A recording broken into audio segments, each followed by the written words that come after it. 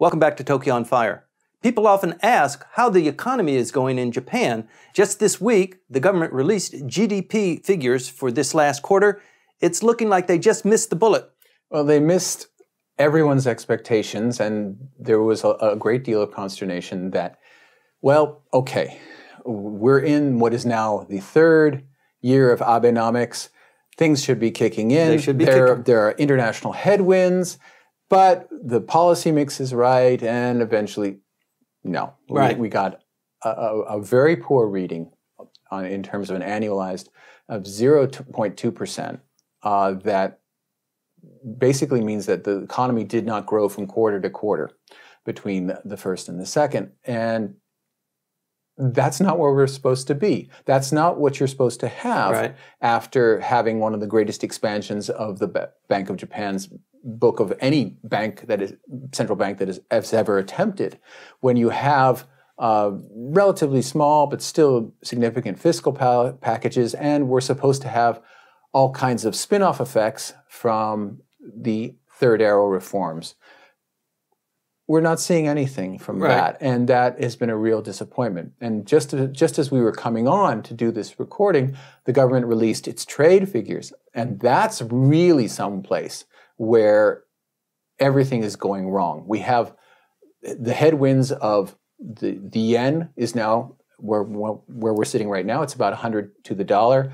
We've seen the yen rise in value over this spring and into this summer, so that's constricting exports, and we're just nowhere near. In fact, the figures are quite shocking. The exports fell by 14%, I believe, and at that point, we're talking about significant losses of economic growth potential. Right. Toyota made a significant hit. Yeah, all the autos are getting hit very badly due to the high yen and the slowdown in China. So that whatever our hopes are regarding the Japanese economy, the world seems to be, the article that came out in the middle of the week was Japan can't catch a break. And certainly that's the way it looks. Well, the IMF has also thrown in their 2 cents and said Abenomics just isn't working. Well, it just isn't working, that it isn't doing what is necessary.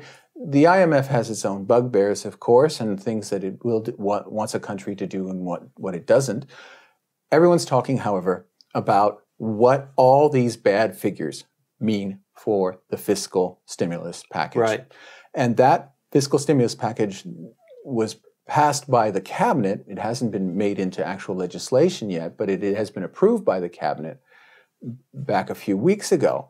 Now, what's in that stimulus package is a huge number, but the actual fraction that is real new spending is about 1/3 or 1/4 of the total announced value of 26 trillion.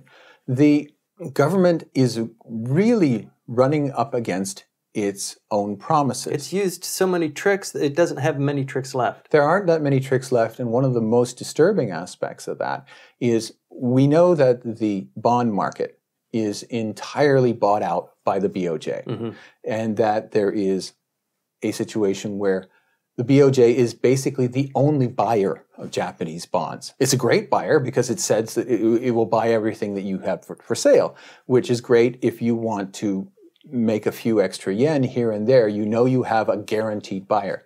But it's also becoming the main stockholder of Japan. It is now the main stockholder of many of Japan's largest companies.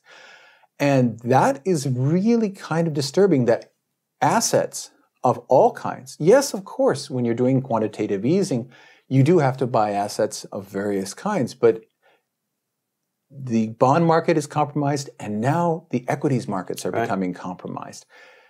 My concern is what happens on the day that Mr. Kuroda says, well, we've bought enough, that's an it.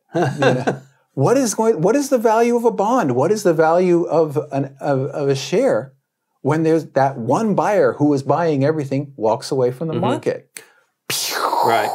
Well, fiscal policy is one of the pillars of supporting the economy. Well, it better be, since the monetary is not going anywhere. It's not going anywhere. But the other engine is personal consumption, which seems to be flat. Well, personal consumption is something that everyone has been talking about. If we can only get the Japanese to spend, well, geez Louise, there are 200 to 300,000 fewer Japanese per year, and you're working against a significant headwind. You're losing 300,000 customers per year through natural attrition, otherwise known as they die.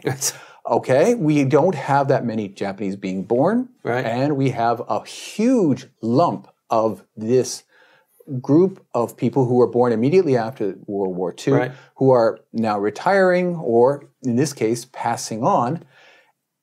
And we had a net loss of almost 300,000 last year. We're going to have that going on for year after year. And if you lose 300,000 customers a year, your businesses are just simply not going to be able, first of all, to sell anything, but they're also not going to be able to raise their prices. Right. Well, the other component here are wages. I mean, Japanese wages have not risen significantly in the last 15 years. Well, and it's certainly under Abenomics, you would have thought with everything that has happened that this would be the age when people's wages would be climbing. But the overall income of all Japanese workers, despite the fact that many more people are working, particularly women, than were before, and with all of the monetary stimulus, actual nominal, and that takes into effect the monetary expansion, actual nominal take-home pay has not budged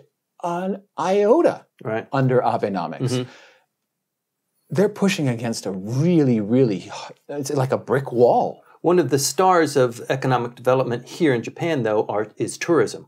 And tourism had a big announcement that we had a 19% rise in tourist arrivals in July of the 2016 as compared to 2015. Fantastic, wonderful, great. They are not spending as much. They're not spending as much because of the yen, though. They're not spending as much because of the yen. They're also the big China boom seems to be petering out. We see retailers like Laox, the electronics giant, that in fact tilted itself toward the Chinese market in a big way. They're taking huge losses. And this bakugai phenomenon of buying things en masse, it actually changed the physical structure of some of the retailers.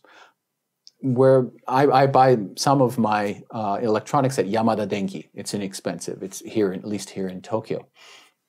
They completely changed their floor plans. They used to have big video screens on the first floor when you walked in. They moved those all upstairs because that was not what the Chinese were here to buy. It was all personal health care products. And rice cookers. And things like that are on the toiletries. Yeah, rice cookers. When you walk in to an electronics store, the rice cookers would be there rather than on the 6th floor. What's happened? And he realized, it's Chinese money. Well, that's going to all have to be undone. That we have this growth, yes, but it's stagnant again. Analysts have predicted for GDP to grow this year by 0.7%. This is our second quarter. We're at 0.2%. They really need to get the act going if they're going to meet those numbers in the next remaining 2 quarters. And there's really no way to do it. The main weaknesses are personal consumption and corporate investment. There is simply no lever that the government has that can push on either of those two things. There can be more government spending, but already we're pushing the limits as to the effectiveness of that. And there's no spin-off effects. There's no leverage that you get out of the extra spending. It's just maintaining the size of the economy, but at a cost of someday it'll have to be paid back by somebody because it's being fueled by debt. Okay. In the next quarter, we can anticipate that there will be another blip, a positive blip on the GDP numbers, but what comes after that is really a question. Please stay tuned. We're going to be watching this very carefully.